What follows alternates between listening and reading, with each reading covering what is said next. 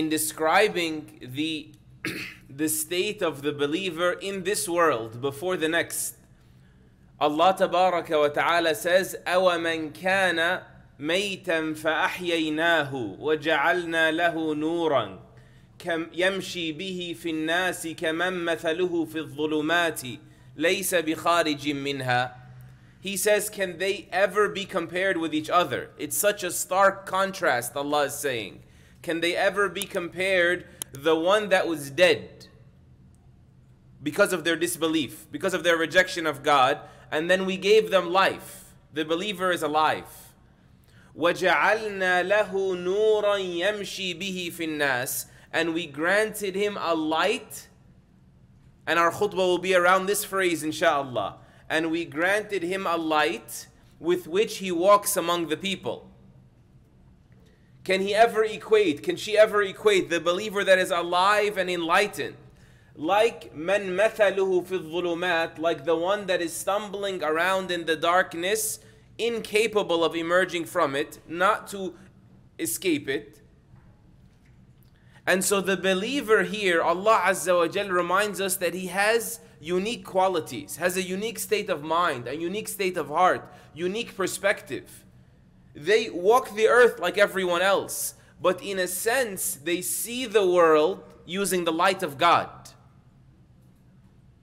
And the light that of human eyesight, what we can see, the perspective with which we see with our eyesight, compared to what Allah endows and grants a believer to see with their insight, with their hearts, with their faith and their conviction, is like the example of a candlelight versus the sun. They can't be compared, Allah is saying. The believer sees with the light of Allah subhanahu wa ta'ala. He notices above all the hand of Allah Azza wa Jal in all things, involved in all things. And he is sensitive to the messages that Allah Azza wa Jal sends. And that is why elsewhere in the Quran he says subhanahu wa ta'ala, Inna fi dhalik, this which I'm preaching to you, teaching to you, reminding you of, inna fi dhalik, in all of that, la ayatun, are many, many, many signs, lil mutawassimin, for the mutawassimin. And the mutawassimin are those who catch things by their sima. Sima is like the insignia, the mark, that subtle logo that's placed on things to identify it. They're able to size things up and identify them by a subtle hint, because of how strong their insight is that their faith grants them. And that is also of the manifestations, what exists because of Allah's name Al-Latif. One of Allah's most beautiful names is Al-Latif, the most subtle. And of what it means that He is the most subtle, not just that He knows the subtle intricacies, the overlook, the hidden, everything, perfect in His knowledge, even knowledge of the subtleties, but He's also subtle in His dealings. That He sends messages all the time, places signs everywhere, but in subtle ways. He Himself showing up and the angels showing up, that's not a test for anyone. That's as clear as day, and that's why a person's faith will not count if they believe and say, now we believe on the Day of Judgment. Of course you do. The subtlety is gone. But this world was filled, every corner of it, with messages from Him, but they're subtle. They are for people that are willing to pay heed, people that are willing to have this insight, people willing to be receptive. And if you are that believer, if you would just train yourself to be more receptive to Allah's messages, sensitive, they can make all the difference. Sometimes it is one message, if you catch it, it changes the course of your life and your afterlife. Like, you think of the example of the woman that the Prophet ﷺ said she lived a life of sin. She sold her body and she ruined her life and the lives of so many people through the haram relations she would be involved in. And then one time, she's at a well, she's so thirsty, she's drinking, and then a dog comes licking the dirt around the well, the sand. She realizes he's being tormented by what I just felt. She empathized, she felt the suffering of the dog. The hadith actually gives you enough detail to make you stop and wonder. They say, the hadith says that the Prophet ﷺ mentioned she didn't just give the dog some water. she went down into the well. She couldn't pull it out. And then she couldn't drink, it's for the dog, and so she took off one of her shoes and fills her shoe with water. And then how are you going to climb out of the well if you're holding the shoe? So she puts the shoe in her mouth. She holds it, grips it with her teeth to be able to climb out of the well, and then she gives it to the dog. فَشَكَرَ اللَّهَ لَهَا أو فَشَكَرَ اللَّهُ لَهَا. Two different narrations. فَغَفَرَ لَهَا. The dog was appreciative, and Allah appreciated her act that the dog appreciated, and so He forgave her for all her sins. The message that she caught here, why did she exert so much effort? She realized this could be an opportunity for me to make up for the past, right? An opportunity for forgiveness, and it was. She realized not that there's a dog hungry here. She realized that Allah sent this dog for me. She caught the message. And sometimes Allah sends us messages that can save us from long periods of pain, anguish, trauma, messages of healing, if you were to be receptive to them. You know, a perfect example of this at the Battle of Uhud. The Prophet ﷺ not only saw the Muslims who prematurely celebrated the victory and then got massacred, it wasn't just that. His own uncle, his dearest uncle Hamza radiallahu an, was massacred and gored at Uhud. And that is why Hamza ibn Abdul Muttalib was the man about which they said, we never saw the Prophet cry. Sallallahu alayhi wasallam, the way he cried so intensely, the way he cried over Hamza. But what happened on the way back from Uhud? This is no coincidence. Allah had waiting for him on the road back to Medina one of the most uplifting messages ever. One of the most therapeutic and healing messages you can ever hear from a created being. There was a woman from Banu Dinar. She came out with the army incoming, returning home, and they said to her, don't look. Your husband's not in the army. He's done. He was killed. He was martyred. She said, where is the messenger of Allah? They said, and your brother has also been killed. And your father has been killed. Or they said, her son. 3 men from her family, back to back to back, and after each time, they break this devastating news to her. She says, but where is the messenger of Allah? Sallallahu alayhi wasallam. His love dominated everything in her heart. And they said, he is fine. She said, I have to see him. She could not be at ease until she saw him with her own 2 eyes. They bring her to the Prophet sallallahu alayhi wasallam, and she sees him, and she says to him, كُلُّ مُصِيبَةٍ بَعْدَكَ جَلَلٍ Ya Rasulullah, every calamity that can ever afflict me in life, after I know that you're okay, is light, is bearable. I can handle it. So long as you're okay, Ya Rasulullah. On the day he was hurting so much from Hamza, Allah sends him this woman to say these words to him. Sallallahu alayhi wasallam. And then there are opportunities, messages brought our way to fix things while we still can. You know, I was recently rereading much of parts of the life of Umar ibn al-Khattab radiallahu an. He was always so receptive of how big this little moment could be that Allah sent my way. He saw it as a divine message. He saw it as divine intervention, Allah's hand at work. One time when he went to visit the lands of Khaybar, these were all during his khilafah, they were all napping, the midday nap, because the sun is like scorching in the deserts at that hour, and a woman's like grabs his foot and like wakes him up, and he says to her, like, who are you? What do you want? She picks him of all people, and she says, تَوَسَّمْتُ فِيكَ الْخَيْرِ, you look like a good guy. I don't know why I picked you. She doesn't know he's Umar. You're a good guy. And the Khalifa Umar, she doesn't know it's him, sent us a man last year named Mohammad ibn Maslama. He wasn't a good man. He was told to give basically allowances, to give a stipend to every person, and he didn't give me. Can you come with me so we can talk to him, because you know I can't speak to him myself. So he turns around to people next to him and says, go get Mohammad ibn Maslama.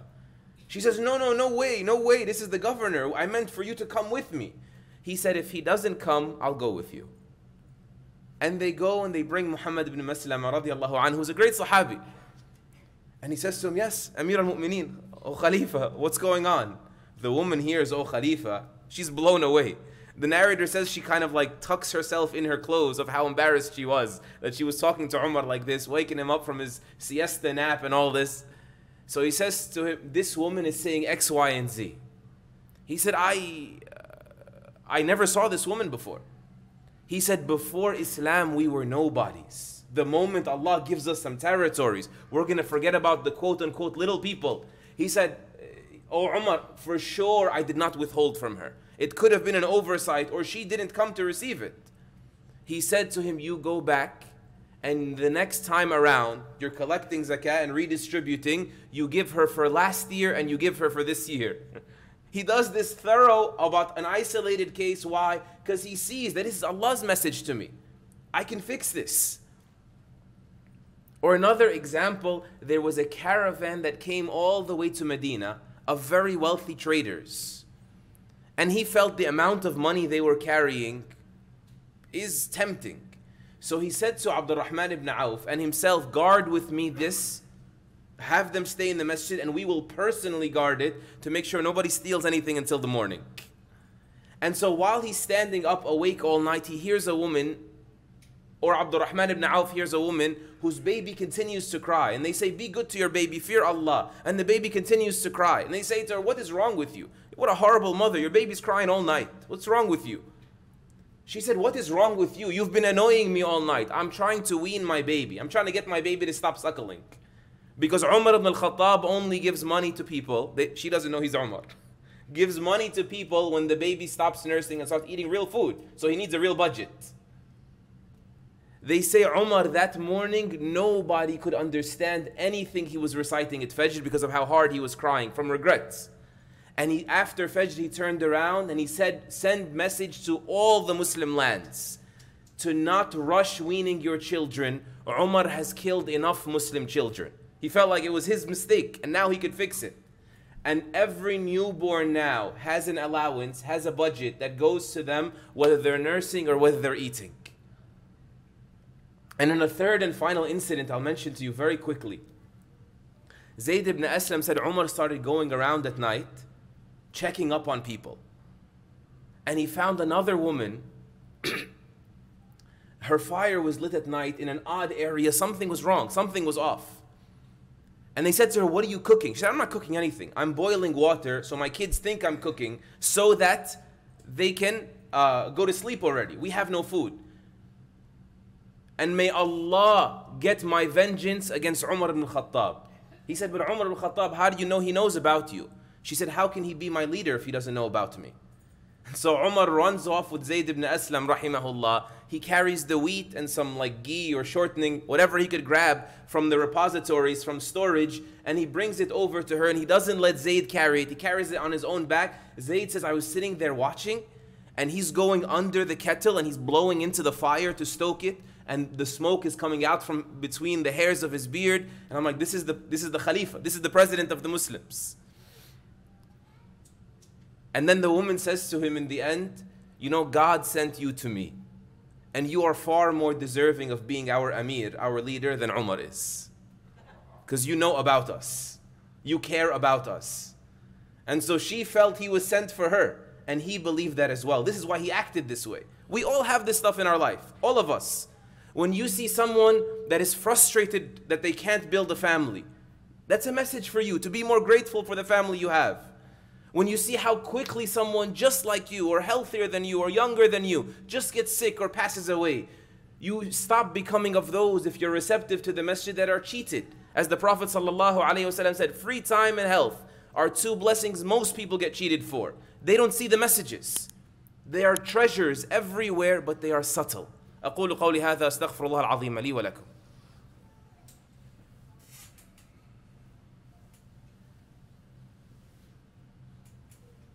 الحمد لله وحده والصلاة والسلام على من لا نبي بعد أشهد أن لا إله إلا الله وحده لا شريك له وأشهد أن محمدا عبده ونبيه ورسوله. And Allah Tabaraka wa Ta'ala finally in the Quran tells us those who don't heed the wake-up calls that come their way. that are screaming at them if they were just to unmute their ears, to be more perceptive, be more receptive, be more sensitive. They will be the ones that will be screaming on the Day of Judgment. He said subhanahu wa ta'ala in a very powerful ayah, وَهُمْ يَصْطَرِخُونَ فِيهَا. In the punishment they will be screaming therein. رَبَّنَا أَخْرِجْنَا نَعْمَلْ صَالِحًا غَيْرَ الَّذِي كُنَّا نَعْمَلْ. Bring us out, pull us out so we can do good deeds other than the deeds we used to do. Allah says what? About subtle messages. أَوَلَمْ نُعَمِّرْكُمْ مَا يَتَذَكَّرُ فِيهِ مَنْ تَذَكَّرُ. Didn't we allow you to live long enough that whoever will pay attention would have paid attention already? وَجَاءَكُمُ النَّذِيرُ. And the warner has already come to you. Many of the scholars said the warner intended in this ayah is not just the Prophet sallallahu alaihi wasallam. It's the warner in your personal lives, the people you cross paths with, the aches and pains in your joints and in your bones, the white hairs that come, the burial of our relatives, our loved ones, our community members. This is the nadhir in your personal life. As Allah says, وَفِي أَنفُسِكُمْ. Even within your own selves, there are signs. أَفَلَا تُبْصِرُونَ. Will you not just look at them? See them for what they are. So may Allah Azza wa Jal make us people of perception, that see His signs clearly, and people of audition who hear His messages clearly, and make the best out of these treasures that will change our lives into better courses, insha'Allah. May Allah Azza wa Jal help us capitalize on what is remaining of our life, and make that a reason for whatever has passed to be forgiven. And may Allah Azza wa Jal make us of those that have the least regrets on the Day of Judgment, and those that believe in Him being the most subtle, and rely on His subtle messages coming to us when we don't go looking for them. Allahumma ameen. Wa sallallahu wa sallam wa baraka ala nabiyyina Muhammad. Allahumma ighfir lana warhamna. Allahumma ighfir lana warhamna. Allahumma ighfir lana warhamna. Ishfi mardana wa marda al-muslimin. Wa afi mubtalana wa mubtala al-muslimin. Wa sallallahu wa sallam wa baraka ala nabiyyina Muhammad wa ala alihi wa sahbihi ajma'in.